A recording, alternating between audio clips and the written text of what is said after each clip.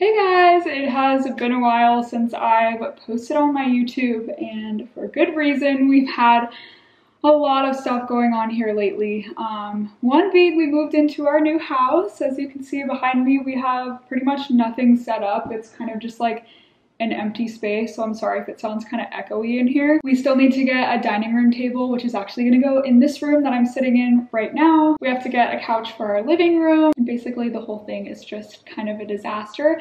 I feel like people don't talk about as much, like you spend so much money on a house and then you get to the house and then you're like, we don't have money to actually furnish the place. So just know if you're in that spot, you're not alone, okay? That's very normal. I've decided that things are probably gonna be kind of hectic around here until like next year. And then the second thing that happened with the house is that we discovered a leak the other day. It was actually coming from our upstairs AC unit. So we saw the leak in our laundry room because the AC unit is like right above our laundry room that's downstairs.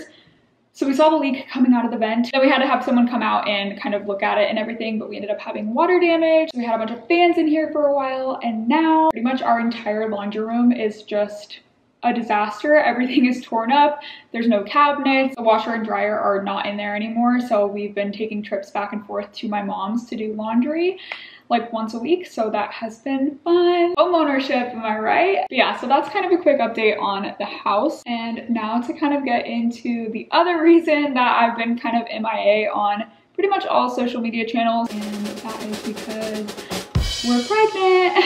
It has been quite the journey to get here. So I thought I would just kind of give you guys like a little recap update of kind of when this happened and everything that has kind of entailed for the last month or so. But basically, Jeremy and I started trying to grow our family, I want to say like the end of last summer. And it took a little bit longer than we thought it would to actually get a positive pregnancy test. So that was kind of hard on me. I think looking back on it now, it doesn't seem like it was that long. But in the moment, I remember like every month, it just seemed like it was taking forever. And I was getting so upset and so hurt because I had just always heard stories of people being able to get pregnant right away, or like as soon as they started trying, they got pregnant, or maybe they weren't even trying and then they got pregnant. And so I didn't really hear a lot about how it's actually really common to not get pregnant within the first like year of trying. So for us, it was about 7 or 8 months around there when I finally got a positive pregnancy test, and that was in February of this year. Also, side note, I'm so sorry if I'm out of breath. That has been one pregnancy symptom that I just can't get rid of. I don't know if it's because I had asthma like prior to pregnancy too, but I am literally just so out of breath, so I'm sorry guys. So we got the positive pregnancy test in February, and we were so over the moon excited to finally see those 2 pink lines. It was like a surreal moment. It's hard because I would love to post that video eventually of my reaction to finding out I'm pregnant. I did record when we got that positive test and like me sharing the news with Jeremy that first time. But I also feel like I can't really post it now. I mean, I guess I still could, but we actually ended up losing that baby about 5 weeks into it. I think I was like 5 weeks in a day or something. So we really were celebrating for about a week. I told myself I was not going to get emotional during this video, so I'm really going to try my best not to. So we had our first miscarriage in the beginning of March. It was really devastating. It was something that we just never thought would happen to us. Come to find out, it actually is very common. So if you've been through that, just know that you're not alone. I totally know what it's like to have that first experience of pregnancy taken away from you. And it's very hard, and you are validated in that. Even if it was super early, even if it was a chemical pregnancy, no matter what, a loss is a loss, and it's hard. And it was really hard on us, but I also feel like it brought Jeremy and I even closer than we already were. I already feel like we are like just like so close, but this was, I don't know, just like a crazy wild experience for the both of us. Jeremy ended up taking the rest of the workday off when I found out. We went into the doctor, and then we came home and we literally just watched all of the Narnia movies. So we basically did that, and then just kind of tried to heal through that process. But we kept hope after that. I still was tracking like my my ovulation. I was doing like those little ovulation strips, like pretty much peeing in a cup every single day. Not fun, but we really wanted to get pregnant, and a lot of people had told me that that method had worked for them. So I was kind of doing that for about like, I don't know, 4 or 5 months, and I continued doing it after the first miscarriage. So then the next couple months were kind of crazy because we found this house in Arizona and we pretty much started the inspection process and everything like that. So I was going to be flying back here to Arizona to stay with my family so that I could start the inspection process with the house. Jeremy had to stay home with Grace, our doggy. So I just came out here by myself. Well, the day before my flight, I took another pregnancy test. This was the beginning of May. I want to say it was like May 4th or May 5th, something like that. But I ended up taking a pregnancy test because I think I just felt off, or I felt a little bit weird. You know, you still have that hope inside of you, like, okay, well, maybe I am, like, I don't know. So I did end up taking a pregnancy test that day, and it was positive. And it was very shocking. It's so difficult to explain the feelings that you feel when you see a positive pregnancy test after your first one ended in a miscarriage. It's almost like you're still excited and you're still really happy, but there's a part of you that's just like scared and you feel a little bit doubtful. So I actually did end up recording just Jeremy's reaction to that. When we got pregnant with the first baby, I ordered a dad t-shirt on Etsy. It just said dad like on the front. And so I had that already just kind of tucked away in the closet. So I basically put the dad shirt on the bed and then put the pregnancy test on top of the dad shirt, and then I went into Jeremy's office and I was like, hey, can you come kill this bug for me? Which is not out of the norm at all, because I usually come and get him if there's like a spider or something and I don't want to be the one to crush it. So he goes and grabs a paper towel and he totally thinks that he's about to just come like squash a bug, and I was like, the bug's right here. And I pointed to the bed, to the dad t-shirt and the pregnancy test, and he was basically like jaw on the floor, like, I don't know how to feel right now. So we both were kind of feeling the same way, but we still were really hopeful and really excited to see another positive, especially like so soon after the last, because I think one of my biggest concerns was that it took us kind of a while to get pregnant in the first place. So I was nervous that maybe it would take us a while to get pregnant again after the first, but it did end up happening pretty quickly. I didn't want to tell like a ton of people because of what happened with the first, and it was still really early. I was only like, I think I would have been like 5 weeks at the time. So the next day I ended up hopping on a flight, going to Arizona and doing the home inspection and everything. Came here, everything was good. And then I was supposed to fly out the next day. So it was a super quick trip. I literally just came to come see the house and get that process started. But the very next day before I was supposed to leave for the airport, I did start bleeding again, and I'm holding it together, guys. It's hard because when you start talking about it again, you start like reliving all of it. And I feel like you kind of push it away after a while. So it's like, whew.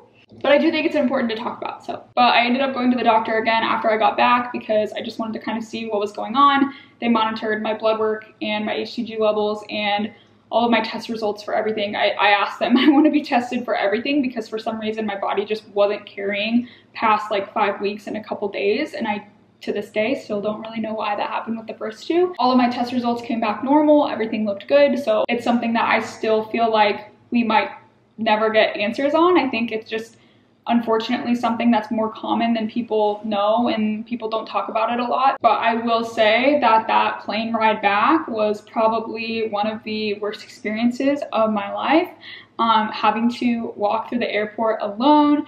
I told Jeremy, I FaceTimed him when I found out that I was miscarrying, so I let him know, and we were in contact the entire time, but there's only so much you can do when you're both in different states. So I had to get on that plane, I had to come home, but it was really hard. And I think that made me realize, like, you actually really do never know what somebody's going through. Like, up to a bunch of strangers at the airport, they probably were just like, oh, why is this girl just like so emotional? I was trying to hold it together, but I definitely, like, you could tell there were tears in my eyes like the entire time walking through the airport. But yeah, so just be nice to people because you just never know. But I ended up coming home, and Jeremy and I started our healing process again. It's a lot of just like comfort food, and we actually ended up getting a hotel room one night just to kind of like get away. It was just like a staycation pretty much. We brought Grace, ate some really good food, watched some movies, and just kind of like chilled. After we kind of got through that healing process a little bit, I kind of came to the conclusion that I wasn't going to put so much attachment into the outcome of getting pregnant again, because I don't know if I just kind of like disassociated a little bit from it, or I just was kind of like sick of being disappointed. So I basically stopped with my ovulation tracking. I deleted all of my like period tracking apps because I didn't want to get notifications from them anymore, and I was sick of switching the app from pregnancy mode back to not pregnant mode, or like trying to conceive. It was just like very mentally draining for me to like do all those things. So I actually ended up just getting rid of those. I wasn't checking them. I wasn't checking my ovulation. I wasn't doing anything. And I kind of had a conversation with Jeremy about it, like, hey, let's just kind of not put pressure on ourselves anymore. Like, maybe it's not for us to have kids. Like, and if that's the case, then like, let's just focus on like you and me, and let's just, you know, we can travel and we can do this and that, and we kind of started planning our lives like without kids, because I was like, for the first time, oh, this could be a real possibility that like we just can't have kids, and we didn't have answers. So it was really like a confusing, weird time. We were kind of like accepting the fact that this might not be what we had originally thought it would be. But then, so that was May 10th when I had my second miscarriage. And like I said, I deleted all of my like period tracking apps and everything. So the next month, I didn't even think about where I was at in my cycle. I, for some reason, assumed that I was a lot further along than I was. So in my head, I was like, oh my gosh, it's been like, you know, around 4 or 5 weeks. Like, I still haven't got my period. That's kind of weird. Come to find out later, it was actually only like 3 weeks. Like, it had only been like 3 weeks, so I wasn't late at all, but I didn't know that at the time because I wasn't tracking anything, and for some reason it felt like a really long time had passed. So I ended up taking a pregnancy test just because I had a ton of them left in our bathroom. So I was like, okay, I'm just gonna take one. Took it, and it was completely negative, like not even the slight line. So I was like, okay. I was a little disappointed, but I was also kind of like, okay, that makes sense, because we literally just had a miscarriage, and it's not like we weren't really trying. We were kind of just like living our lives and like doing our thing. So we saw the negative test. The next day, it was a Sunday, and we were about to leave for church, but I woke up with this insane pain in my left side, like my lower left side, and it was so painful, and it got worse and worse throughout the day. At first, I thought it was like a gas pain, but it just wouldn't go away. I was like walking, I was like sitting in different positions, like yoga positions, trying to like relieve it, and it just would not go away. We ended up going to church, and I was pretty much holding my side the entire time out of pain. And then we were gonna go to Trader Joe's, and I couldn't even walk in the Trader Joe's. Jeremy had to go in there and leave me in the car because my pain was so bad. So it was very weird. And then my brain started panicking about ectopic pregnancies, because I've heard that you get really intense pain in one side when you have an ectopic, and it was so soon after our last miscarriage that I hadn't even had a cycle yet, like past that. So I was concerned that maybe something happened and it was ectopic, but then I was also confused because I had just taken that pregnancy test the day before and it was completely negative. So I kind of tried to like rule that out, but I did call my OB and just kind of let them know like what was going on. And they actually asked me to take another pregnancy test. And so I was like, okay, but yesterday's was so blank, like there was nothing there. So I was like, no, but I ended up taking another pregnancy test, and lo and behold, there was 2 bright pink lines, and I was like, what? That's concerning. So I actually ended up texting Jeremy from the bathroom, and I just was like, so we have a problem. And he was like, what? And I was like, I'm pregnant. And the reason I said that is because I was nervous it was ectopic because of that pain. So I was like, okay, this is really weird. It's like you want to be excited because you got another positive pregnancy test, but you're also like nervous because you just had 2 miscarriages and you have a really bad pain in your side. So it was crazy, but I ended up going into the doctor because I called them back and was like, hey, it's positive, what do I do? And they had me come in for an ultrasound. You can't really see anything that early because at this point I was literally like 3 weeks and maybe like 6 days. I was very, very early. So they couldn't technically see anything on an ultrasound, but they could tell if the I think it was like the egg sac or something, if it was in the right spot, and just kind of like monitor it. So basically they had me come in for an ultrasound. Everything was in the right place. They didn't see anything in like outside of my uterus or anything. Everything looked like it was good. And then I pretty much had to go in every other day to get my blood levels checked because of the previous miscarriages. So they wanted to monitor my HCG levels and make sure they were doubling like every couple days. So I went in Monday, Wednesday, Friday, Monday, Wednesday, Friday, and they were just like taking all my blood. I was like, I'm really good at getting my blood drawn now. So we basically just monitored my lab results and my blood work for the next couple weeks, and everything started to look good and everything was looking really promising, and we were really excited because for the first time things were progressing. And then I finally got to a point where I got to go to my, I think it was technically supposed to be like an 8-week ultrasound, but they let us come in a little bit early because of everything that had happened. But we got to hear the baby's heartbeat for the first time, which was crazy. I don't even think I would be able to explain it. That was really exciting. And then we basically just kind of took it one day at a time. I dealt with a lot of anxiety and OCD and intrusive thoughts and just things like that throughout the entire first trimester, which was not easy. But I can kind of go through that in possibly another video another time because I feel like this one is already kind of long. But I just wanted to kind of catch you guys up on where we've been over the last couple months, kind of what's going on. But happy news is I am 14 weeks and a few days today. So I'm out of the first trimester, which is just crazy to be able to say. I didn't think I would ever make it here. So we're just gonna keep praying that everything goes well and that baby continues to grow and be healthy. But we are so excited about this, and thank you guys for following along, and I can't wait to share more about it soon.